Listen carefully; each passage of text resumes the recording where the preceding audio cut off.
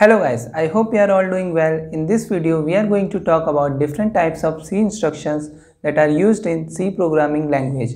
So let's begin.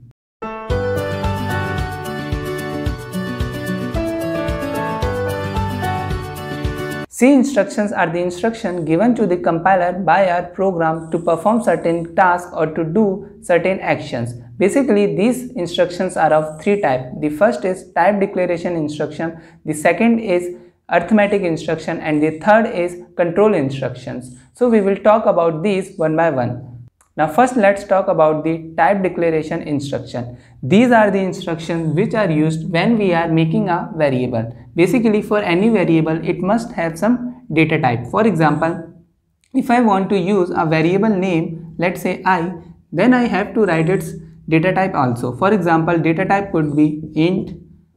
So here our int keyword is an example of type declaration instructions.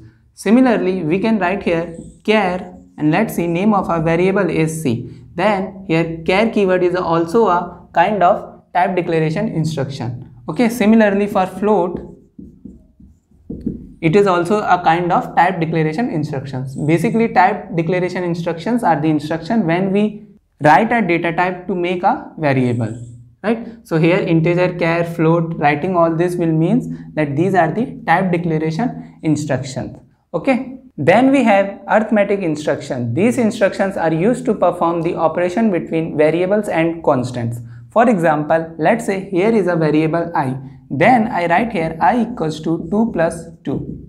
Right? So basically I perform some sort of operation here, arithmetic plus operation, and assign the result into the variable I. Right? So this statement here is an example of an arithmetic instruction. We can also write, let's say, printf %d, and if I am performing an operation like I minus 1, right? So this here is also an example of arithmetic instruction, right? And also we can perform operations between the variables also. For example, I can also write here s multiply by s, right? So basically some sort of operation is going on, and these operations are carried out by the arithmetic instructions.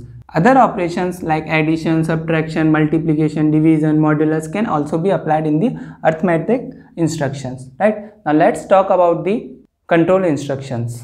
Control instructions basically determines the flow of control in a program. For example, if we see here, first of all, our control will go in the main function, right? So basically our program execution starts from the main. So then after that this line will execute. So control will go here. Then after that the control will be here, then after that the control will be here, and after that control will be here. So basically right now the control is going from upward to the downward direction, and after that our control will go in this end of our curly braces, and our program execution will terminate, right? So basically control instructions are of four types. The first is sequence control instruction, then selection, then repetition, and then there is case control instructions, right? So if we see here in this program, the control is going in a sequence way. So this is an example of sequence control instruction. Now sequence control instruction determines or ensures that the execution of our program will be as same as written in this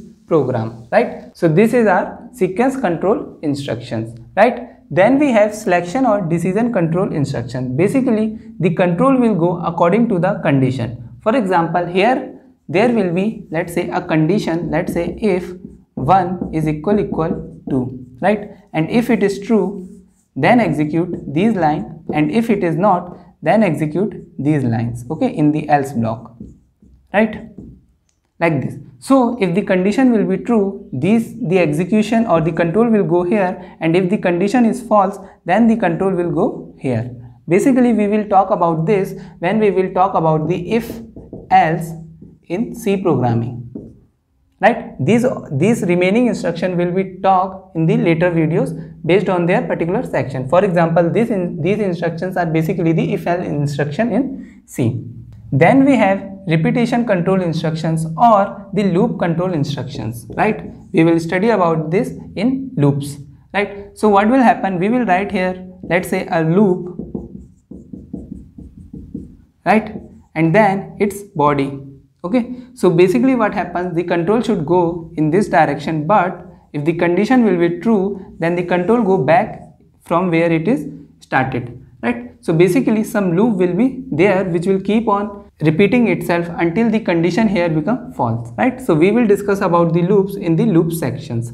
Then we have case control instructions. Basically in it we use the switch case, right? We write here switch and some values inside it, and then in its body we write cases here, right? Then some statement, let's say this is statement number 1, then break, right? Then let's say another case, and let's say statement 2, break, and then at the end we generally like default and then break, right? And since the value is equal to 2, so the control will go back to here, okay? It will leave whatever is written above it and whatever will be after the break keyword, okay? So basically we will talk about case control instructions in switch case videos, right? Switch case, right? So each of these topics like if else, loop, switch case will be talked in the great detail in the upcoming videos. For now, just remember there are basically 4 types of control instructions, right?